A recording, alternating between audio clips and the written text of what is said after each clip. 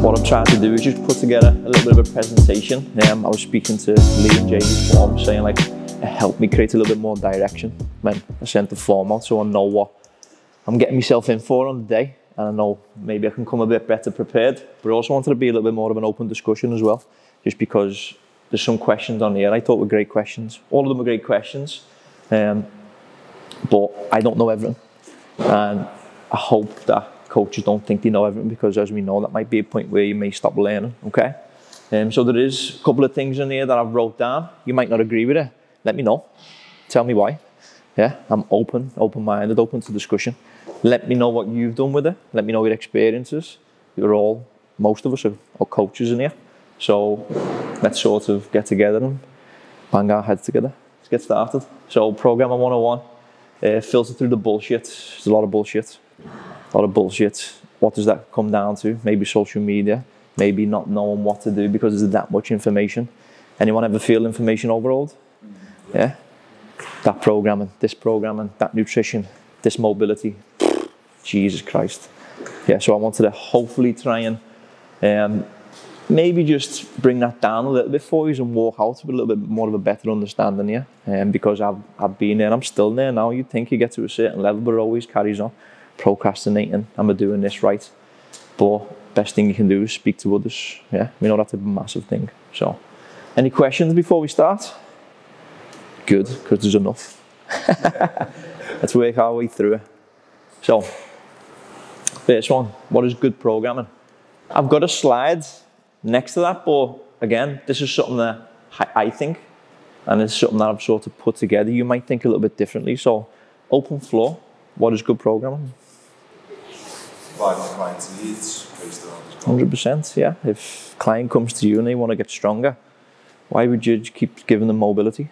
Funny story, I done a course called Functional Range Conditioning, FRC. Have you heard of it? Yeah? Crazy mobility. All like movers of, kind of get the shoulder this way, how deep you want to get into the squat, all about joints. I dove down a rabbit hole for about 3 months of that. Stopped strength training, stopped everything, okay? Tried to enforce it on my clients. I want to get stronger. Let's start with mobility. I want to get more powerful. Let's start mobility. Next to me is like, where are these clients going? I've been trying to force on them what I've learned, but sometimes not the case. Someone trying to get in here. Let's all just look at them when you come in.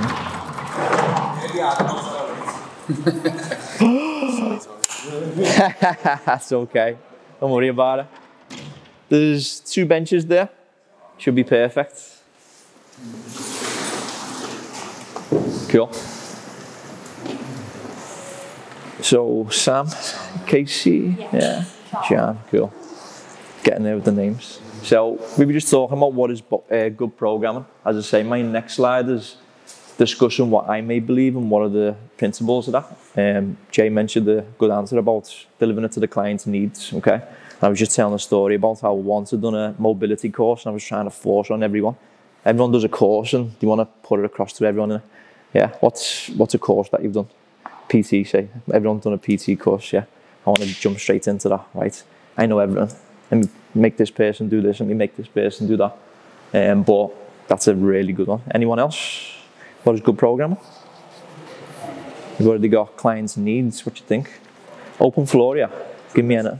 Progressive, 100%. Yeah, if you're sort of stagnating, stay in the same place and you're not really going from, let's take strength for example, you're stuck on 100 kilo squats. How do I get to 102? How do I get to 105? This is something I'm actually going to be talking about today. Yeah? Anything else? So we're ready to go on to the next one. 100%. Yeah, adaptive. If you got an example, older client coming in and you're the back squat king or back squat queen, yeah, I'm going to make you back squat because I love back squat. And now I'm 70 years old, being around the block a little bit. Yeah, it's, do they really need to back squat? Ask yourself that. Is there any others that I can get the same sort of adaptation or specificity from? The movement of a squat is bending at the hip and knee, yeah, and then standing tall. Would there be an easier way to get them in that position? Potentially. Just because you see a movement done with powerlifters, Olympic lifters, social media, doesn't mean you have to do that movement. That's something to hopefully get across to you today. And then else, someone, you said, and then someone else said something. Yeah, I was going to say, depending on like what your client is, if they've got like maybe they're an athlete and they want to peak at a certain time. Okay. 100%. So At a certain time of year. a couple of good questions towards the back end of that people have sort of asked, which is definitely a good thing. And it's something I want to touch about because I think people have this, what's the word, understanding that athletes are elite. They are in the sport. Are they in the weight room? Who knows? Yeah. I've had athletes who came in and been really good in the weight room because they've had a weight room background or good training experience. But also had athletes who come in who couldn't squat for shit. Yeah. Do you need to give them a back squat? Do you need to get fancy with the programming? It's a tough one, you need to ask yourself. Yeah. But this is why we're here. So let's move on. I've got a couple of bullet points. Let me know what you think. Should be challenging enough to create stress. Through stress comes adaptation. Correct? Mm-hmm. Yeah? Yeah, okay, cool. Should take athletes' clients' life into consideration. So adapt what Lee mentioned before. Yeah? Stress can be both good or bad. We know that. Yeah? Just giving enough stress in training to create that adaptation. Give them too much, what happens? Overload. Overload. Yeah? Crashing down. Have you had your clients come in or yourselves like squatted 100 kilo for 5 last week? Next week, wow, that's not 100 kilos. Who's put them extra 20s on? It's 140, it's 160. Yeah? Stress can be good or bad, okay? Don't add fuel to the already burning fire. This is definitely a good thing to think about in athletes, yeah? Something we'll get a little bit amongst later on, but what the athletes have going on more than general population. Like, I don't know the difference between people who's working with athletes or general clients, but general clients mostly have like 9 to 5 jobs or some type of shift work. Yeah? Training volume. Did you really need to be going like crazy like an athlete? Who knows? Yeah. Athletes also, though, on the flip side, they're still like people. Yeah. They still got a lot going on. Some of them might work, depend on the level. I know you work with combat athletes yourself, and same with me, same with Luke. A couple of people do. Some of them are still trying to get to a point where they can sort of live, earn. I've worked with fighters who are still working 9 to 5 and train alongside her. Is that more stressful than general pop? 100%, yeah. So sometimes you go in thinking like people need a little bit more, but you'd be surprised. I had a conversation with someone yesterday and it was about, if I move with intent for 30 minutes, maybe 3 or 4 times a week, bet I could get more out of the person who goes 6-7 days a week and trains for 90 minutes. But there's this sort of like marriage towards more is better. Yeah? Have we all been there? It's like, let's just stay in the gym for an extra 20 minutes, half an hour, 40 minutes. Oh hell, been here 2 hours. It's happened. What happens when you stay there longer? Get tired. Technique breaks down a little bit more. Lose power maybe. Lose strength, fatigue. Yeah? Start thinking about other things. I'm hungry. What am I doing? I'm being here for 2 hours. Yeah. I was a heavy CrossFitter. And I know what volume is, you know what I mean? I've been there like WOD 3, 4, 5. Saturday we used to run competition class, 8 a.m. in here, this room. Yeah, straight after, strength class, 9 a.m. Straight after, weightlifting, 10 till 11, 11:30. And I'd have a shake and a bit of dextrose. What am I doing? Is that too much stress? Maybe, potentially. Couldn't put weight on for shit. What's the opposite? Bad stress, cortisol levels. We know that affects how you adapt. Yeah, how you create stress, adaptation. Could be bad stress. Yeah, cool. Happy with that? Any inputs? You know, so like say with an athlete, yeah, obviously they've got so much say skills-based training, yeah, like that they're doing. 100%. Fighter. When they come in, how specific with the exercise versus general for the exercise would you sort of look? Cool. I'm going to keep that in the back of my mind. It's coming up. What's up, man? Okay, should accommodate for limitations in movements. Don't try to fit a square peg in a round hole. I know a couple of you mentioned about regressions and progressions for movements. I know you mentioned about deadlift, Terry on. Yeah, we've got a client who struggles with deadlift, what we'd actually put across. Okay, this is something we're going to talk about. So again, these are bullet points. You might be thinking he's moving on fast with these, but I've got the questions and maybe speak a little bit more about them when we get back. Okay, we've also got one eye on the time. Should be specific towards the goal of the athlete client, specificity. Jay mentioned that before. If someone's coming in for strength, why you hammer them with crazy conditioning? It could be part of it, 100%, but if their goal is strength, make them stronger. Simple as that. Yeah, yeah. I know there's a lot of noise out there. We were talking about social media before you came in. It's a big thing. What to do here, there, everywhere. Yeah. Stick to your guns. Yeah. Speak to other coaches. Should be progressive to continue with the principle of overload. Who said progressive? Andy. Yeah. Keep progressing. Keep going forwards. But we'll speak about ways that you're not going to keep going forwards because we kept putting in progressive overload. If you kept going forwards, you turn someone like the Incredible Hulk. But sadly, that doesn't turn out. I've been trying for years, and not really. More like Ant-Man. You know what I mean? I like that. I like a little bit of laughing at me. Cool. But there's going to be roadblocks. I think this is where people get a little bit lost. You get progressive overload to a certain extent. What happens when we hit the block? I think that's what a lot of coaches struggle with. Where do we need to change? What do we need to change? Where do we need to go? Okay. Final one, should adhere to the recommended rest and recovery times needed to elicit the correct adaptations. Rest and recovery. You're building to a 90% of your 1 rep max for, I was going to say triples then, but I don't know if some of yours might be strong, who knows. 1, 2, 3 reps. You'll rest in 30 seconds, going to your next set. Good or bad? Potentially. Could be good if you've got really good recovery. I haven't really seen it yet. But if you're lifting 100 and resting 30, going again, could be in for a bit of a shock, okay? Any input on this before we move a little bit ahead? As I say, there's going to be a lot of questions further down that everyone's put on a jot form, and I've tried to just group them together so we get a little bit more value from it, okay? All good? Yeah. Let's move on. What does it involve? Good programming. Well, we've touched on it quite a bit, to be fair, but this gets a little bit more specific to maybe like what movements do we include, what tempos. How you time bound it. Yeah, exactly, 100%. So let's pop forwards. Multiple planes of movement involved. Sagittal, frontal, transverse. We've all been dropped that on our PT courses, on our degrees. Frontal plane movement, transverse, rotation.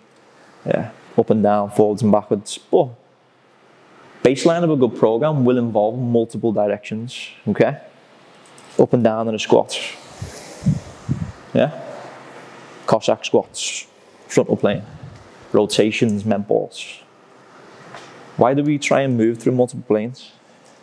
Because in life and things, we do moving multiple ways, don't we? Pretty much. We've got a couple of areas on the body that we need to give love to. So we predominantly focus on one. Over time, we don't really give love to the other areas. Some things might start to go a little bit wrong, okay? There is ways or things we need to talk about a little bit further into that, but this is, again, just a little bit of a brief overview. Multiple movement patterns involved. You've all heard that you should squat, hinge, push, pull, core, anti-rotation, anti-extension, vertical, horizontal. Give me a squat. Goblet squat. Goblet squat. Give me a hinge. Deadlift. Give me a push, but not J. Press up. Press up. Horizontal push or vertical? Horizontal. Horizontal. Give me a vertical push. Strict press. Yeah. Give me a vertical pull. Pull up. Give me a horizontal pull. Row. Give me an anti-rotation core. Pull-off press. Pull-off press. There's your basic program. It's as simple as that. Yeah. There's so much you can do within that, and they're just one examples. Yeah. Of each movement. How many variations of a squat is there? Millions. Yeah. How many variations of a hinge? It's a good thing for you to practice as coaches, trainees, whatever you want to call yourselves. Yeah. To get a list down. Exercise pool, massive. Yeah. I should have put an example up really, but if you want me to send one over, I'll send one over. Go to a squat, list as many as you can down the bottom. Go to a hinge, list as many you can think of. If you can't, YouTube them, Google them, ask coaches what you think. Pulls, pushes, there's your baseline. You could probably go for 3 or 4 years working through each of them in different tempos, different rest periods, different cycles, okay? All good up to now? Mm-hmm. Cool. Put a question mark next to this. Fun. Because I had a couple of questions. I think Sam might have mentioned this about getting to a point where clients where you think you've got to a stage, advanced stage, what do we do now? Okay, this is a big thing. And you might not agree, who disagrees? Does anyone disagree with this? You can do. What's your saying? Like it has to be fun. Doesn't have to be fun, no. Yeah, doesn't have to be fun. But I put the question mark in, just because you don't need to constantly change the exercise to make it fun, otherwise you go against every principle you've spoken about to progress. Okay?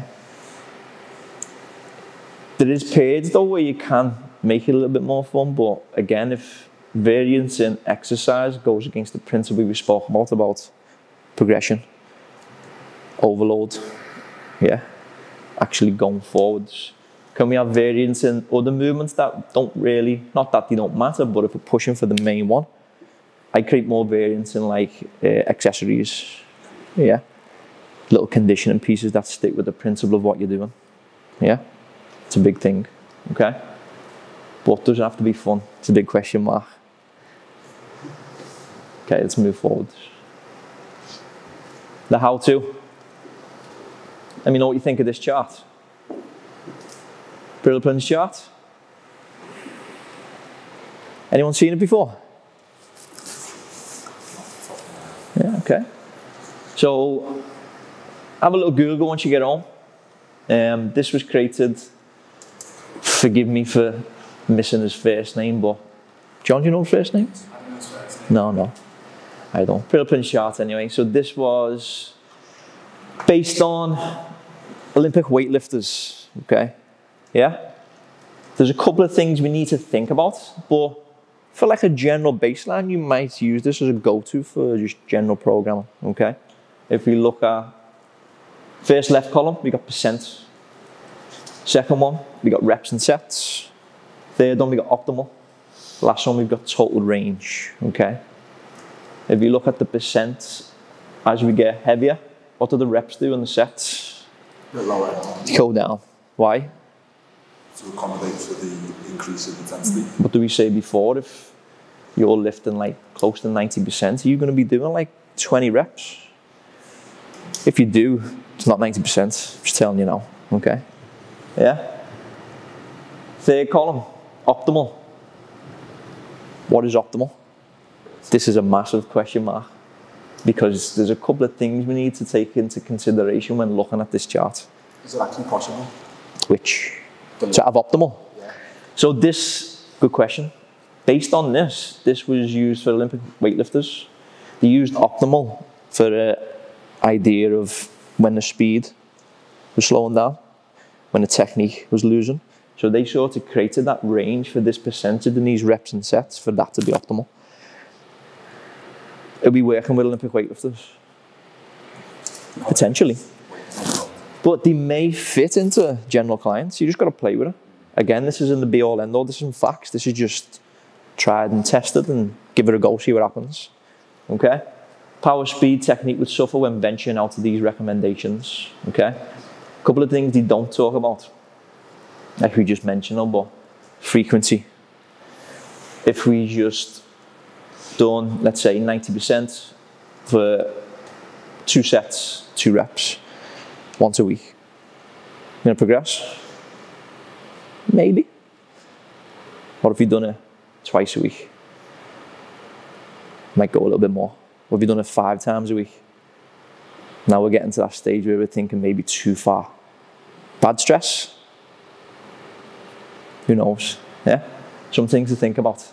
And creating thoughts, trying not to give you answers. I want you to think more. You're probably going to walk away with a bit of value, but you're going to be thinking more again. But hopefully you get some things written down and we'll go from there. Training age. This was done on Olympic weightlifters who've been lifting for their whole lives. Some serious weight being shifted. You might have, I know he always gets used, but John Smith, an example. Yeah, who's the other one? Joe Blogs, that's the one. They're all examples. These examples, where are they? You know what I mean, no.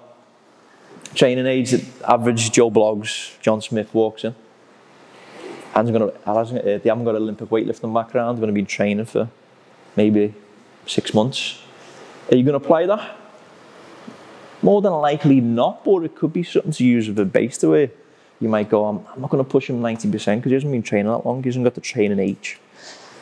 Maybe start him a little bit of a baseline at the lighter percentage, but that would mean I need to test his maxes. Something that we're going to get into a little bit later on. Is it worth it? Who knows? Any input on this? Cool. Move forward. Should we get into the questions a little bit? Anyone know who that is? Yeah, I knew John would. That was for you, that. Dmitry Kolokov. Have a little YouTube of him when you get home. Absolute animal. That's a one-arm snatch at 90 kilos. He's got a back grip on the bar as well. I actually don't know. I don't think so. I think that's more to line the centre of the bar up because it looks like it's a commercial gym. But he's also got his own plates on, so that's pretty impressive. Just noticed that. Reason I put this in, possibly your question. I can't remember. Someone's question, but I know what I've done is group them together a little bit. So, as clients become more advanced, I feel I need to be more specific with strength training for them to progress. I also put in new ideas for exercises. Okay, so we might have covered your answer a little bit then, but let's talk a little bit more about it. Principles of strength training. What are they? Overload. Needs to be progressive. Specific. To developing strength. Yeah, we need these things. So, can you sort of switch, you create more variance in things like accessories? Yeah, you can create more variance in your strength movements, but what's that going to potentially do? Affect the outcome of the strength. If you do back squats 1 week, next week you do the goblet squats, week after you do front squats. Week after that, it's like you're coming away from that, like, okay, I want to get strong. It could potentially be that the goblet squat's good for that client. It could be that they progress from that. Newbies versus people who've been in the game for quite a bit, you're probably going to get better with anything. In my opinion, you should just stick to them principles, make sure it's progressive, make sure it's specific to what the goals are. My first year or two training, I was hitting BBs everywhere, yeah. And that was great. Keep going. Now I'm 10, 15 years down the line. Like, Jesus Christ. I just wanted a 0.5 kilo on my squat. I just want maybe half a kilo on my snatch. I know 0.5 and half still the same, you know what I mean? Any input on this? So, one thing I was sort of going to say about this, about like movements, right? Yeah. Obviously, say like Olympic movements are quite complicated. So if you get someone in, say like you work with for 12 weeks, yeah. Would you maybe say not to do like a barbell snatch or maybe more like a kettlebell one if you feel like that's easier to program? Say okay. rather than a barbell deadlift, a hex bar deadlift, that sort of thing. It's that sort of like where you're talking about new ideas for. Okay, so what are you trying to develop? Let's say strength. And you're trying to do snatch? Yeah. Okay. So look a little bit more specific. Is that movement the best movement to elicit strength? You think so? Yeah, probably not. Yeah. Depending on what's depending. Okay. But probably with strength, we go back to. Let's go back a little bit. Here. Yeah. Most people name movements there that create the most force. We know that strength, you need to create the most force to get stronger. Put into the most force. That's why squat, back squat normally comes up, deadlift normally comes up. Why? Because there's those muscles. Yeah, you can load them the most. To do what? Create the most force. Yeah, exactly. But going back to that, John Smith, Joe Bloggs, goblet squat, he could potentially go to that movement and create the most force from that. He's not ready for back squat yet. It's going to take a bit of time. But we'll go to things like drip feeding as well. How many people or coaches here go to the first week of program and try and throw everything at them? I want to do everything. Let's do everything. 4 weeks down the line, go, shit, what am I left? What am I going to do?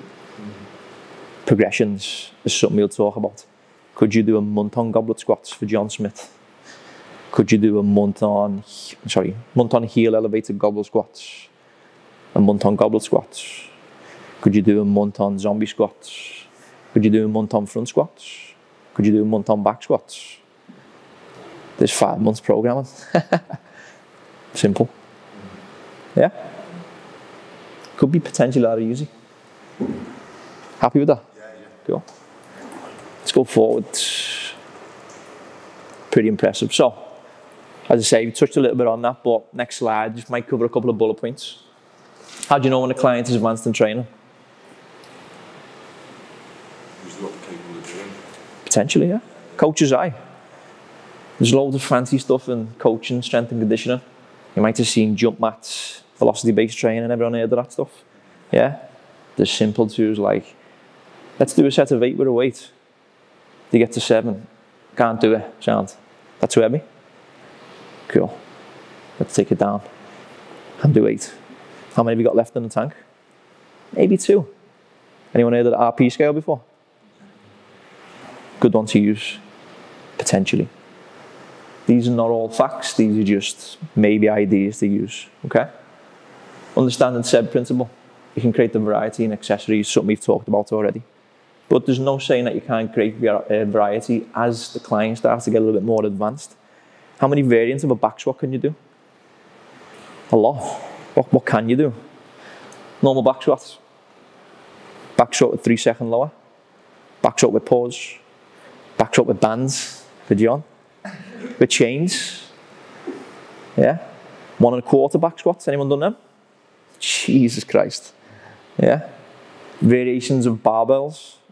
We've got a little bit more on here. It depends on what your gym you sort of go to, but again, there's like 4 to 5 variants already. Okay. If advanced in multiple ways is challenging, yeah, we just talked about a couple of things there. Yeah. Rep records, something I've been playing around with lately. Anyone done the 5-3-1 Wendler program, strength program? Have a little look at that once you're finished. Pretty solid program. With that, they sort of go into more hitting a percentage for an amount of reps. Okay, so when we're talking about how many people are fixated on just moving the weight up. Yeah? Well, that's one of the big things I was like, cool. Obviously when someone starts off, you just see what they're capable of, like 3 sets of like 5, yeah. and sort of go from there. Exactly. Yeah, but I think after a while, when you start getting to that and the average sticking points, that's what I think I was saying about, bringing percentages in and stuff like that. Okay, cool. Yeah, something we'll touch on. I think it might be the 1 or 2 slides over. But again, with this stuff, there's plenty of things you can do within the actual movements and constraints around it, like the rep sets, tempos, rep records. Can you hit 85% for plus what? I want you to hit 5 or more. Hit 8, great, let's go up next time. I only hit 4, let's stay at that weight for longer. Yeah? Cool. Happy with that? Yeah. Understanding strength training is a lifetime game. Massive one. Massive one. It's not a 6-week challenge, no matter how much the sponsored ad tells you on Instagram. Yeah? My example, I ran 5-3-1 for 2.5 years. That is pretty much squat, deadlift, bench, press. I'm boring, I'm repetitive, but I'm strong. Simple as that. Not being cocky, just the way strength training is. Yeah? Be specific, really on your stomach. Exactly. Sometimes you need to actually think about or look at what your goal is, okay?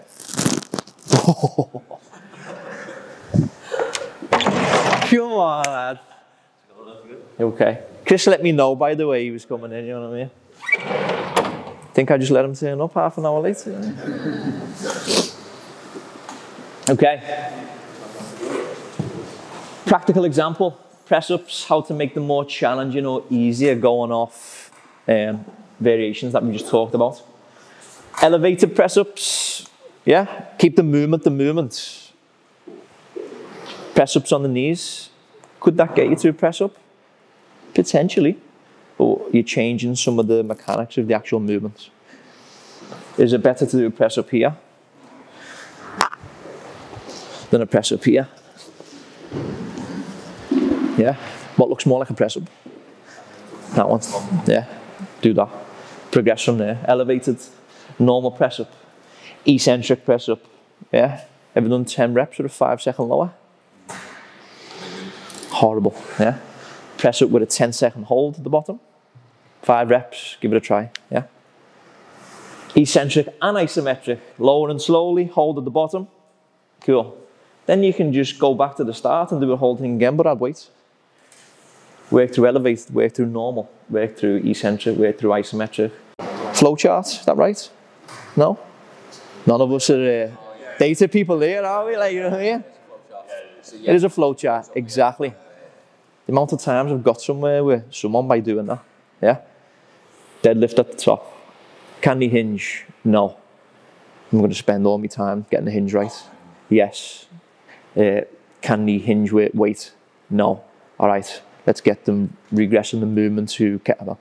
What you need to do, when I went back to the fun part before, I think people, you always want to try and get to the movement as quick as possible, but you also want to try and make sure that they're ready to progress rather than just progressing for the sake of it. Yeah, stay on the movement if you need to. You're the coach. Don't be worried about like, oh, I want to progress, I want to move fast, I want to get to the weight. They jump to the weight, oh, I'm stuck. Maybe we would have spent longer to get more volume, more frequency, more strength baseline at that. You might have got to a stage where you could actually go forwards. Make sense? Cool.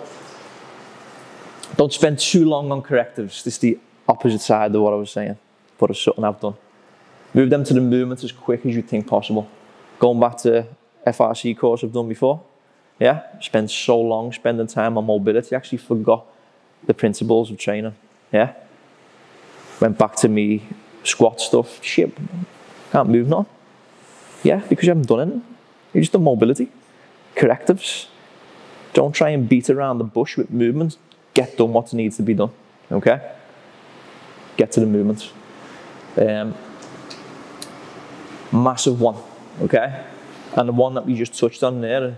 Regression should be made simple and kept to the SEB principle. If you take a movement back, you don't want to take a movement back and then change the movement. Does that make sense? Like we just done then, if we're regressing a press up, but I'm not really involved in certain parts of the body that's involved in a press up. It's not a press up. Simple as that. Happy with that? Does that make sense? Cool. You need to keep overload. There is a tendency to make regressions easy. I don't know why I wrote client Paul there. Come to me mind later on. And I wrote 20 rep goblet squat challenge.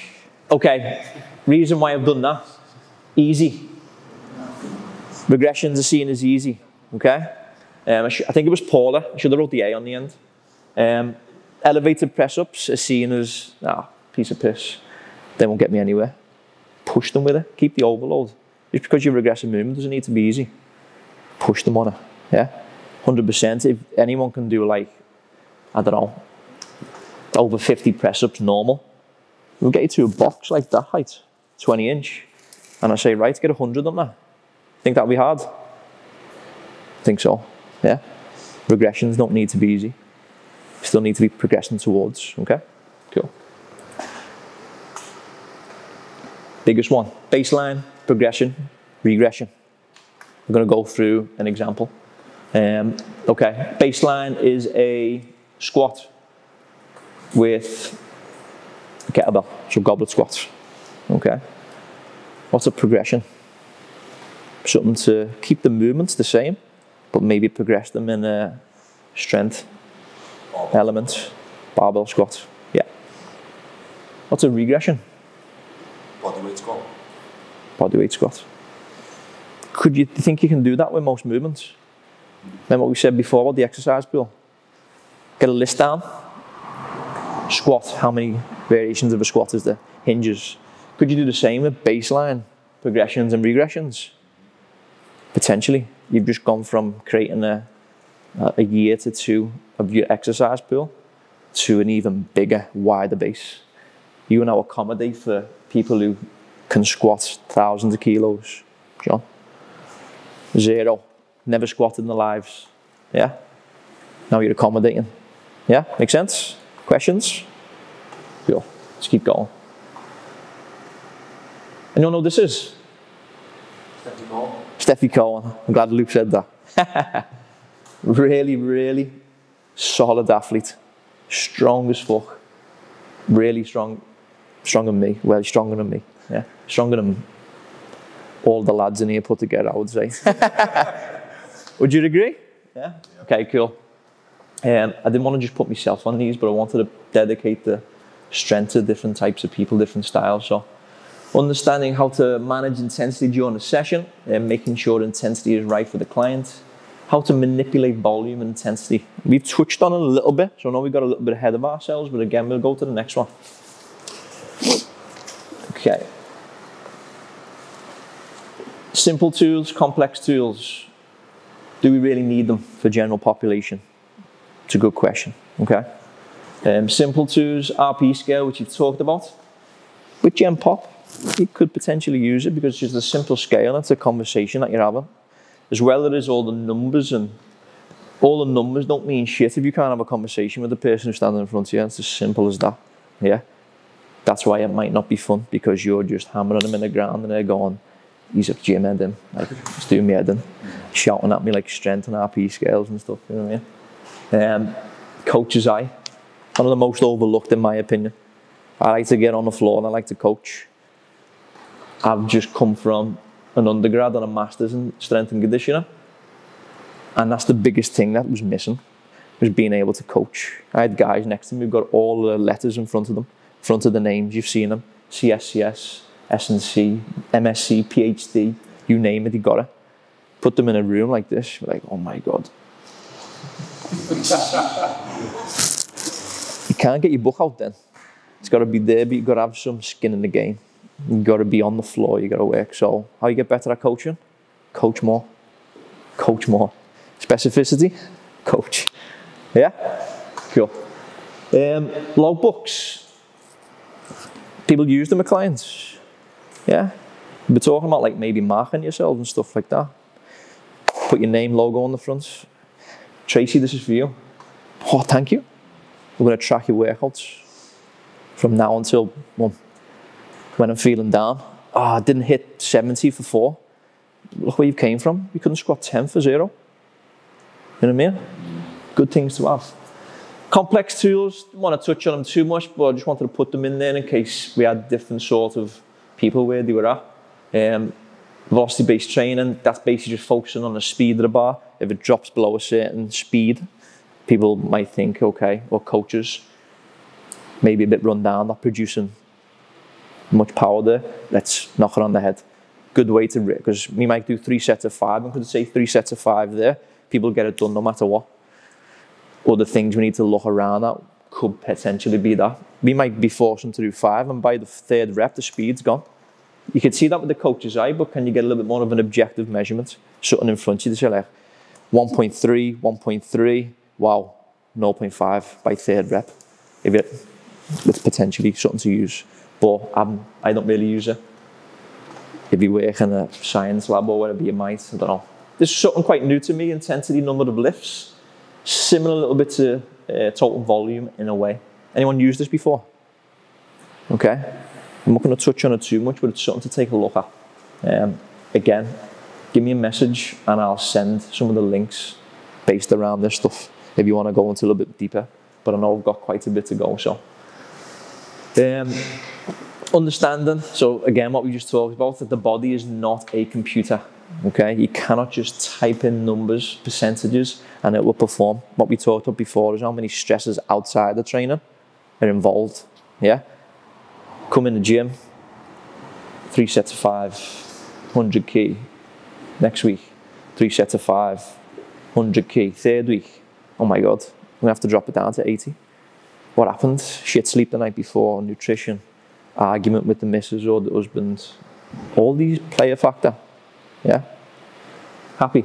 That's one thing I've had conflict with recently is I've got a client who's like quite obese, yeah, but like the life's in disarray. Pretty much like cool. Smoke antidepressants, drink all the time, and it's such an urge as a coach to be like wanting to push for results. Exactly. But it's knowing when to push. If I came in and had a go for that, he might just take him over the edge and be like, there's something going on. What we just spoke about then, could you have a conversation? Yeah? Might that help him more than pushing the weights? Potentially. Yeah? And these are things you got to think about as much as it is numbers, percentages, RPE, whatever. Yeah? Have the conversation at the end of the day. And just see if you're okay to push. You're going to get the person you work with who's always looking for a little bit of a way out. You know them, you understand them, yeah? But then you need to find also like, okay, is he or are they okay? Is she okay? You need to understand this part. So it's not all about just the programming side of things and the technical side of things. Sometimes it's a little bit more about the communication, understanding. Do you set any separate time for your clients to do that, or would you do that, say, throughout the session? So just as a start, like how's your week been, that sort of thing? Or? 100%. When you come in the door, body language. John Smith comes in normally, Tommy, you okay? Ready to train? Next week, where the fuck is he? He's already sitting up there on his phone like that. What's up? And then good. You might not directly ask them what's up, but start to work your way around a little bit. How's things been today, this week? If they're gaining your trust a little bit, they might open up a little bit more. The shit day in work. Okay, let's decrease the volume a little bit today. Let's back off. Yeah, it'll help you. Explain them why it will help you. I don't want to back off. I want to push through. This is where the coaching comes in, the education. Okay, we push through such and such next week. Be hitting even harder for a downfall. Shit weekend again. Bang this 2 weeks back to back. If we take a bit of a break now and take a step off the gas, off the gas, American, accelerator, and then we can go up again next week. Cool, I'm happy with that. Exactly. Yeah. Would you say it's about finding like a balance between the two then, obviously, like when it comes to, as you said, like the centre speech program, but also, as you said, like the coaching eye, like getting, 100%. I've just had people on program, like the same program for ages, because there's just other things around lifestyles that. I know we talk about like getting nutrition right, recovery and stuff, and that's something you're going to be trying to get across. But like we said before, it's a lifetime game. It's a lifetime game. So you might at the start, because they're quite new, getting to the stage where you're pushing them forwards, the progression.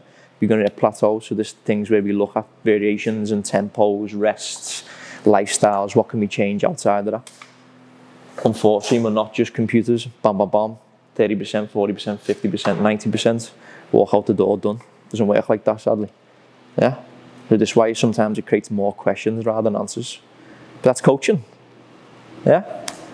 Good one. Technical failure. Taking into in consideration someone's, what's the word? Ability for that day. Again, we said before, John comes in the room, feeling down. Yeah. He hit 5 at 100 kg last week. What do you think you hit 5 for today? Not feeling the best, mate. All right. Let's take you to just technical failure, where your movement breaks down. See where you go. Let's push you to 5, and if that's 50 for today, that's fine. Sometimes you push them too far over, and that 100 kilos, it might just knock them out a little bit further, like we talked about before. You might be better holding them back a little bit and understanding when to push. Yeah? Cool. Let's move on. Happy with that? Yep. Example, I posted recently. This is where a boxing client, this setup isn't mine. I've took that from coaches who I speak to as well. Yeah, so there's a guy you speak to called Jeffrey Chu out in Canada, and he created this high-low category based on people's lifestyles and what they were doing outside of the gym, because it's all stress, good or bad. Okay. Low, where I think the day's not too bad, where I could potentially put some type of training in there. High, if I put training in there, you could knock him over the edge. We spoke about earlier, boxing or any athletic sort of performer, even like general population. If you find out their day, could you sort of work around it?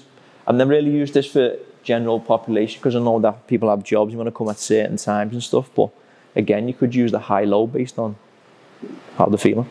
Yeah, push them when they're not feeling, or when they're feeling good. Don't push them when they're feeling high, but you got to be very, very cautious with that.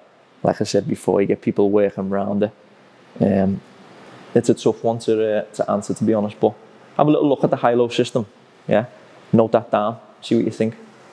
Okay, let's move forwards. Little example of manipulating volume and intensity for whose questions was that.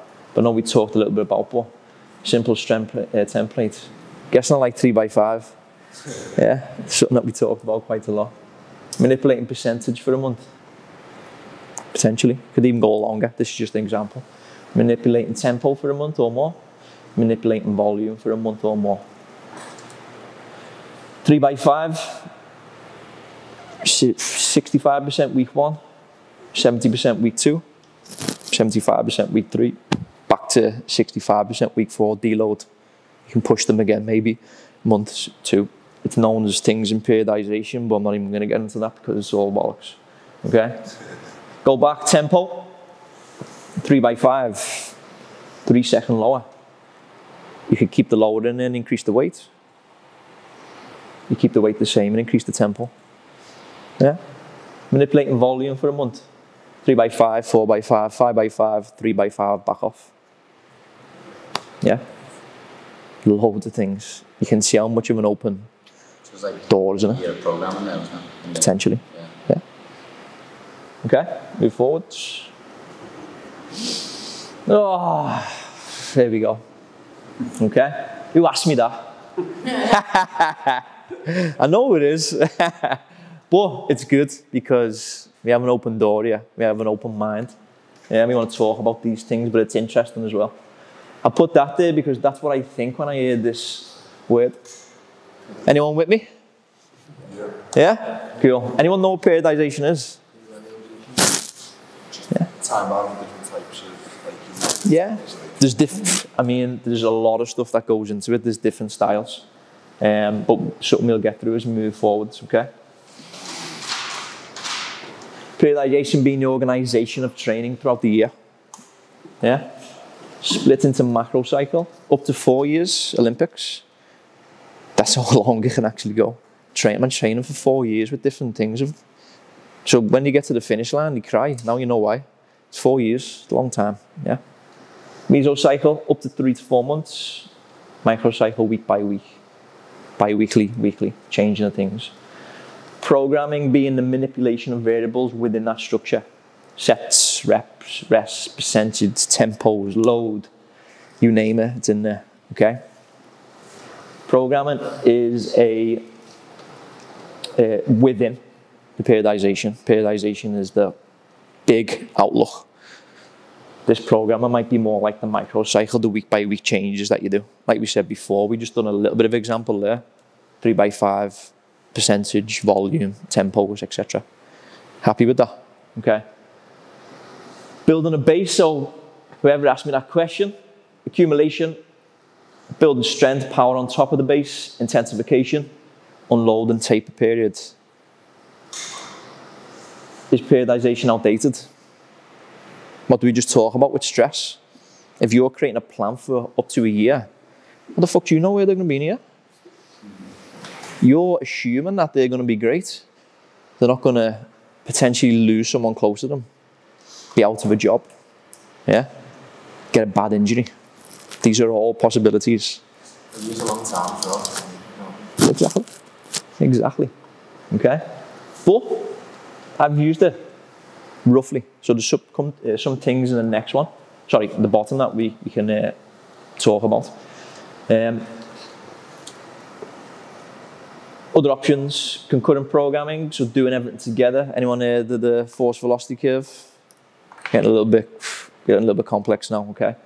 At the top is like speed, yeah? So let's say sprints. At the bottom is maximal strength. Heaviest back's what you can do. Trying to push everything to the opposite side. In between that is like speed, strength, speed, power. Loads of things. Brain's going fried now, this question, okay? Undulating periodization. So with the block periodization we were talking about there, you got different stages. So building a base, and don't get me wrong, like you're talking about like general clients, potentially wouldn't say to them, right, I'm going to do your periodized program. They're like, what? Shut up. What is that? This is such a, what? I train like Olympian? No. Any programmer's periodization, anything you put together, you're building off the base of something. But the general thing for block is to build a base for accumulation, hypertrophy. Yeah? Build your base, increase the size of the tissue. Yeah? From there, you build on top of that, because when you've got sometimes something that can produce more force, yeah? Once you build on that block, you go into the strength of power and to produce more of it. Okay, so you build on top of that. Could you go from a cycle of 8 to 12s hypertrophy? When you get to strength and power, you're dropping it down from like 3 to 5s. Yeah? Unloading, taper periods, you're backing off. We just said something before, 65%, 70, 75, deload. That could be used.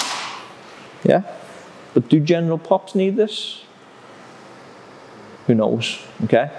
Going off the creativity question now, so we go back a little bit. Create new program ideas without losing client interest adherence. Now I know we talked about something earlier, changing things within the program rather than actual programming. Yeah? Movement variations, tempos, rest. Yeah, because that type of program is pretty solid, creates a base. But when you start to look outside of other things, you maybe need to ask yourself, like, where are we heading with this? A couple of different things, different to block would be undulating. 5-3-1 is undulating periodization. Okay? People still with me? Yeah? It's tough, honestly. It still baffles me a little bit.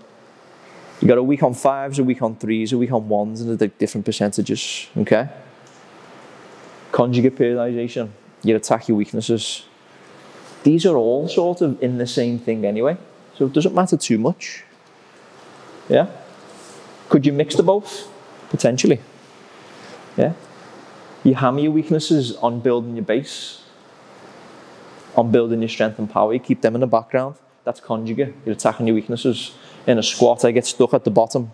You're going to do pause squats or Anderson squats. Sound? You're putting little factors into each of these. Does that make sense? Cool. We'll talk a little bit more about that anyway. Anyone know what that is? Mike Boyle. Hates burpees. Crazy old man. Okay? But if you're looking for a good book around it, have a little look at some of his stuff. I'll do some book recommendations once this is finished. That's a phrase he used. So we can focus that much on the numbers, percentages, tempos, reps, whatever you want to call it. A well-coached bad program would beat a poorly coached good program. The devil's in the detailed execution. Does that make sense to everyone? So we talked about before is you're drilling these numbers into people. You have a conversation with them. Are they going to be doing that? Are they fucked? You're trying to nail 90% with them. Like you said before, lifestyle factors are a big thing outside of it. Interesting thought. Okay. Is testing important? What happens once we test and have to structure a plan based on the results? We did touch on testing a little bit before, but let's see if we can give a little bit more reasoning behind that. Don't know who that is. It looks like it's the cricketer. Freddie Flintoff, yeah. The reasoning behind choice of exercises during different phases. Good questions here, okay? Again, coach's eye, repetition max testing. Ask yourselves, are they ready to be doing heavy testing?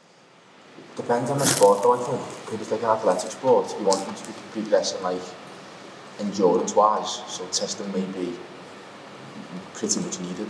Potentially, yeah. Strength maybe not so much, because obviously a lot of factors into it, but... Yeah, so going into that thing about maybe, what's the goal? Yeah, cool. So, testing for the sake of testing.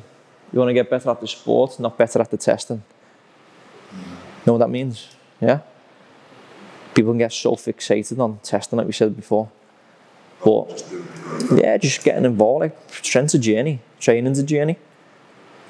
It's easy to get pulled, like, what's your 1 rep max, snatch, jerk, back squat, but the journey is part of it. Like I said before, 5-3-1 for 2.5 years. I loved it. It's your journey. I weren't like, you might have been at a certain page, like, oh, didn't get that reps, but I'm going to hammer it next week. You got to be involved in it. But sometimes like, you might just say, like kind of train intuitively and go, you know what, I'm feeling good, I'm going to go for the test. Yeah. And then that's when, like, okay, that's your test day. 100%. And then it's more like training intuitively to how you're feeling that day. Exactly. Yeah, exactly. And you're using the coaching eye, like, if someone's like having a good day, go, let's go for a test. Yeah, exactly.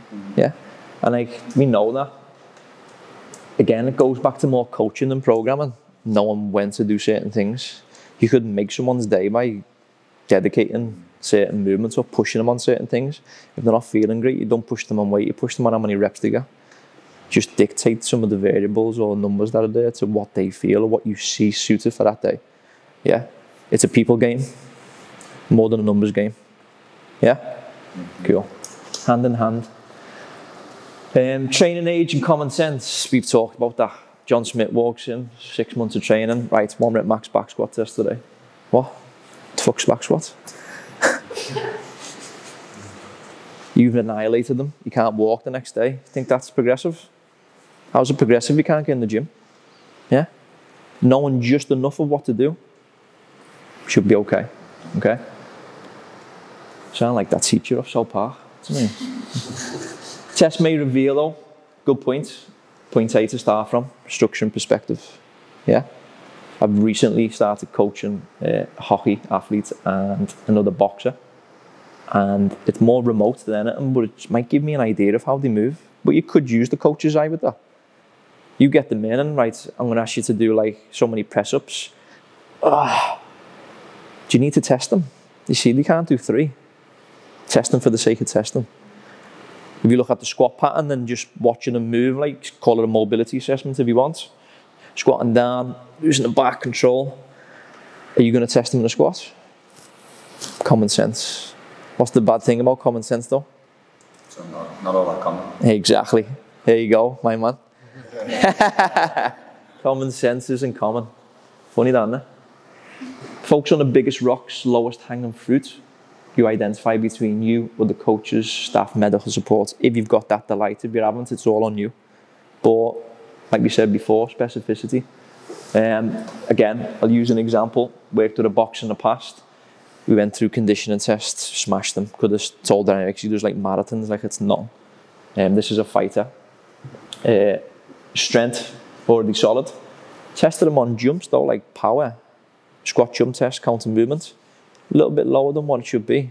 What do you think we focused program on? Power. With the other stuff in the background. We just didn't ignore it, but that was the focus. Lowest hanging fruit. What's going to make him better than what he already is? By getting his power up to match his strength and his conditioning. Simple as that. But we know that it also needs to be on the back of that. How do you get better at power without sort of doing power? You can potentially get stronger. Because you know that produce force, you need force to produce it from. These are all things to think about. Okay? Goal setting. Coach wants to improve power. I think we just touched on that, so I'm not going to use Kieran. Okay? Let's move forward a little bit. How to program for large amounts of long-term clients. Thought this was a great question. Okay? But we might have touched on it a little bit. Would you say that? It's your question, wasn't it? Good. Goal setting. Do all paths lead to Rome? Potentially. Yeah.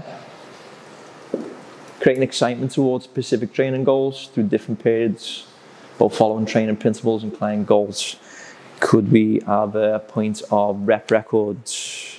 Could we get it excited about getting a board like this and having all the names on the board, your clients that you got? Such and such at this on squat today. I'm going to push that, I'm going to beat him. This is the type of things you look away from programming. That might create a little bit more excitement there. Yeah?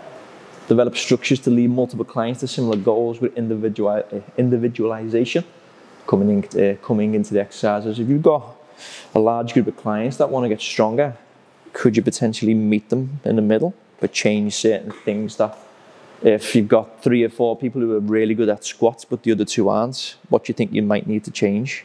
Some of the accessories to get them to that stage, whereas the others might be good but weak at something else where the others are better. You could have the main portion of the first 2 parts of the program very similar, and then they change in the background based on accessories or conditioner. They might have a goal of being fitter, but the first part's the same. Strength, strength, strength, right. He wants to get leaner, boom. He wants to get fitter, conditioning. He wants to get powerfuler. This is his. That makes sense? You might have different columns there. Yeah? Happy with that? Yeah? I'll just say, if you feel like anything that I've gone through, you haven't really touched on, that you answered the question, give me a shout on Instagram and we'll go from there. So this was something that I wanted to finish on. The CEO of Altus, one of the leading institutes of high performance sport in the world. Really, really clever man. In my eyes, one of the top coaches in the world. One of the first things he said with concepts of planning and programming, you might not think it is, but stealing, copying. How did I get good at programming? By doing other people's programs. 531, Westside, Juggernaut, you name it, I've done it. Yeah. No idea is really new. If it is, you'd be a Nobel Prize winner. That's what happens when you make a new idea, you know that? Get awards, yeah. Just because you're copying other things, it's probably already been done, yeah.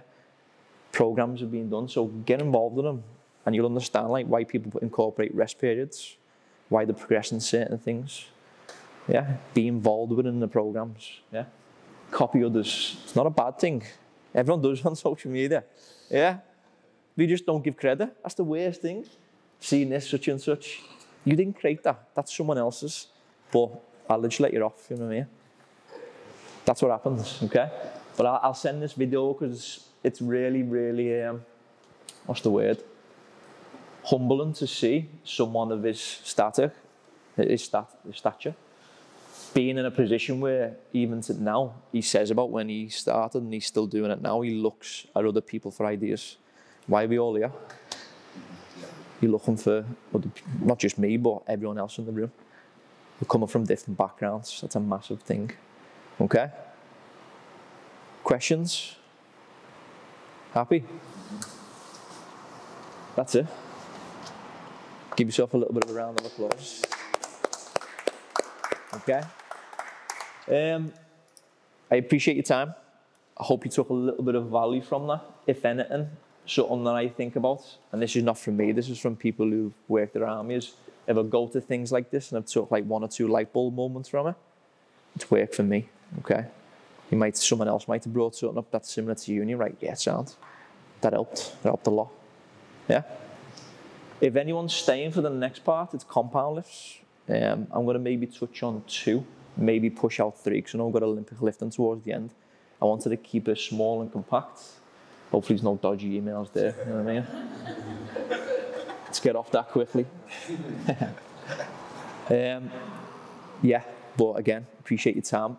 If I could ask, Jamie's going to do a little bit of a recording of people. If you're staying, you don't need to do it, but if you're just staying for this one, a little bit of like 2 questions to ask and see what you sort of took from this hour. It's only going to be 30, 40 seconds, if you're okay getting filmed. But we're all coaches, we all love being on camera, you know what I mean? If that's okay, if not, appreciate your time. I'll see everyone in the next hour. Try and get prepared for that now, but yeah, thank you, appreciate it, yeah.